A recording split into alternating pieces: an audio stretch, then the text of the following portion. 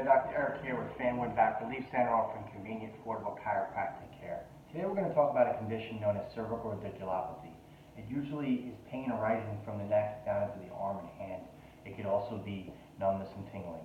Manual therapies have been shown to have a major effect, such as traction, intervertebral foraminal opening technique, and a combination of these techniques for 2 or 3 weeks in patients suffering with cervical radiculopathy has shown to be a big improvement.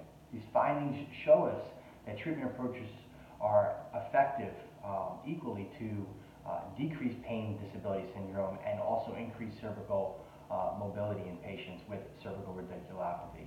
As a chiropractor, we employ these techniques by hands, by machine, manual traction, also computerized traction known as decompression, has also been shown to open up and take pressure off the bone, the joint, the disc, and ultimately the nerve, alleviating the pain down into the arm and the hand.